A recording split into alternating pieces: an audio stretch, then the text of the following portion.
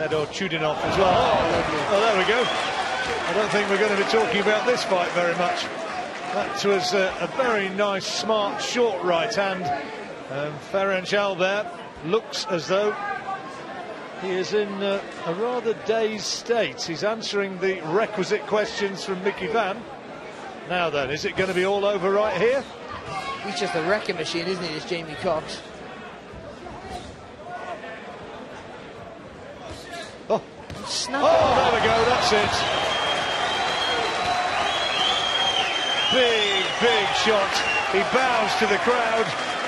Referee's going to stop this surely. Yeah, it's all over. It is all over. Drawn breath. Every punch he threw was hard. Look at that. That was probably one of the lightest punches he threw. It was just really fast.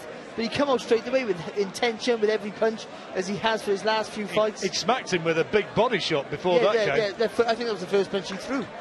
But the right hook, the finisher, look at that. Do you know what? I think he lifts his elbow up a little bit. And I'm not calling him... See, let me tell you something. I'm not calling him Golovkin, so please people don't misunderstand me. But that's how Golovkin throws his hooks. He lifts that elbow up and chops down with the punch.